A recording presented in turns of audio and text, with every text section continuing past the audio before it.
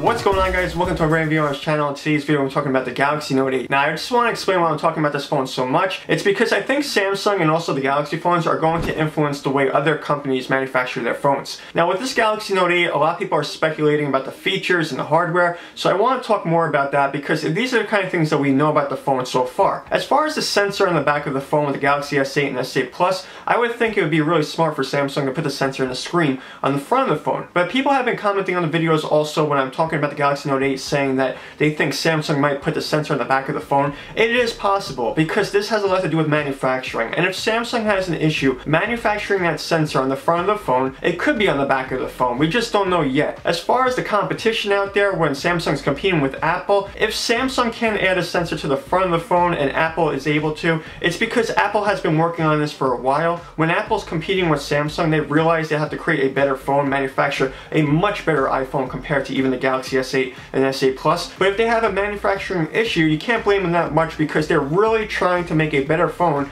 compared to the Galaxy Note 7. Now, you have to remember, the Galaxy Note 7 was an incredibly popular phone. People didn't even want to return that phone, but Samsung had to improve it with all the battery issues, and people had a lot of problems with that phone because it had to be recalled. I have to say, I think they're doing their best just to try to innovate the phone enough where it's different than the Galaxy S8 and S8 Plus, and it's a better version than even the Galaxy Note 7. So that is a tough task for Samsung, but I think they can accomplish it. Is it going to be a guarantee again with the sensor and the screen? Not a guarantee, and that's also because there could be dual lenses on the back of the phone, and this is another hardware issue where people were complaining with the Galaxy S8 and S8 Plus, where you have a lens on the back of the phone, but then also you have the sensor right next to the lens, and that was confusing to people, obviously, because they're trying to use a sensor and the lens is right there also. So this is a situation for companies like Samsung and Apple, but really for Samsung, because I'm interested in that Galaxy Note 8. You have the sensor on the back of the phone if you choose to manufacture the phone that way, and then also dual lenses. I don't think that's a good idea,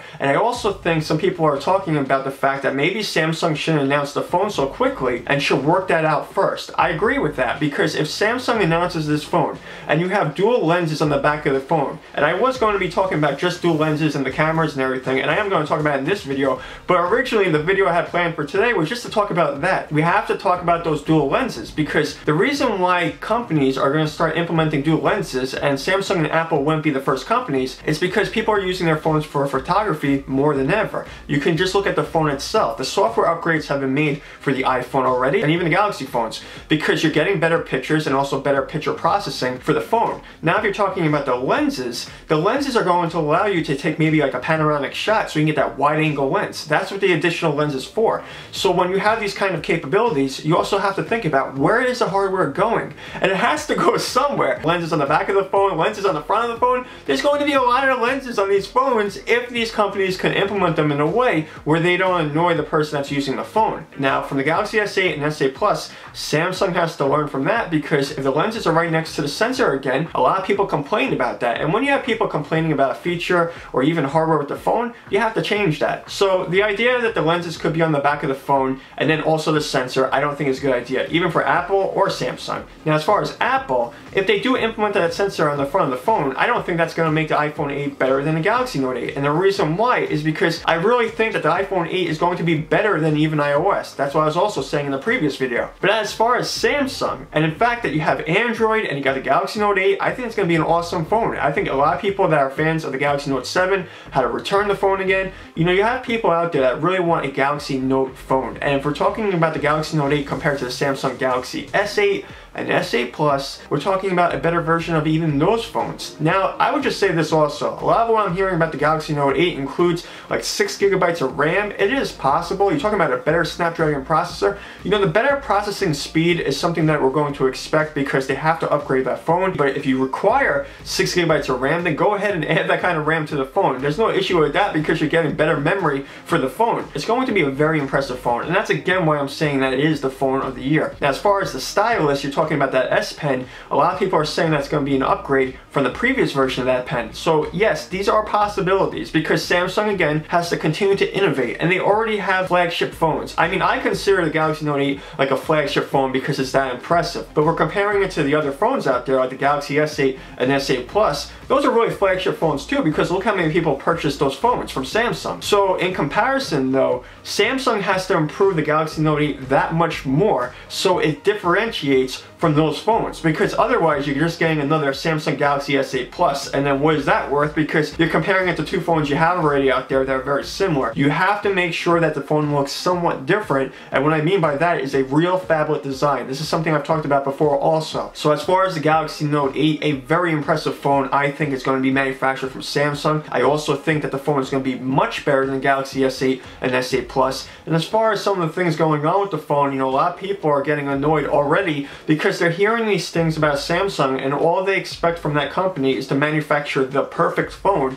And sometimes it doesn't work that way with manufacturing phones. Actually, a lot of times it doesn't, because look at Apple. They had to delay the manufacturing of their phones just to get hardware from the manufacturers that they work with. So Samsung manufactures everything for their phone. You look at a company like Apple, they have to start looking at other companies and saying, hey, can you manufacture this part? And it could possibly be similar to another company like Samsung, but can you manufacture it for us so we can announce our phones on time? And that just has a lot to do with the way Apple manufactures their phones. You know, if you have Apple who implements that sensor in the screen, that's not going to surprise me, because one of the main features about an iPhone these days is to have like Apple Pay, and the fact that you have the sensor on the phone so you can unlock your phone. You know, you have to remember what happened with the Galaxy Note 7. For a company to announce a phone like that was so popular, and that was part of the issue. It was that popular where people didn't want to return the phone. Then you look at the iPhone 7 and 7 Plus. We know the iPhone 7 and 7 Plus looks outdated. For Apple to manufacture a better version of that phone is really not that complicated, because you have phones out there already like the S8 and S8 Plus that's basically going to allow you to know where the industry is going right now. Because if you see a company leading the way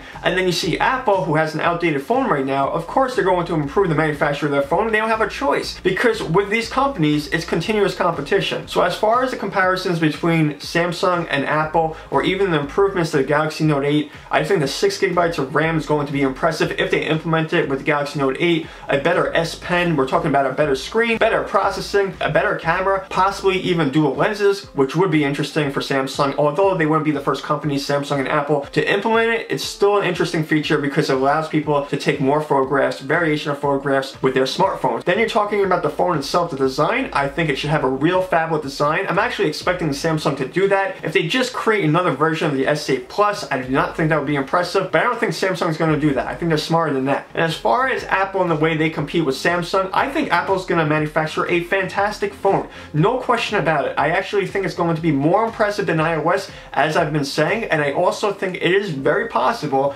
that that sensor for Apple is implemented in the front of the screen. That's not to say that Samsung doesn't do that either, but you have to wait to see what happens with Samsung. They have to manufacture the phone. You have to give them an opportunity. So before people just criticize Samsung, at least give them this opportunity to manufacture one of the best phones of the year. I'm saying it's going to be the best phone of the year, but I would like to know what you guys think about all of this. Post your comments down below. Let me know what you think about all of these features for the Samsung Galaxy S8 or even the iPhone 8. And of course, if you like this video, give it a thumbs up. I'll see you guys in the next video. Peace out.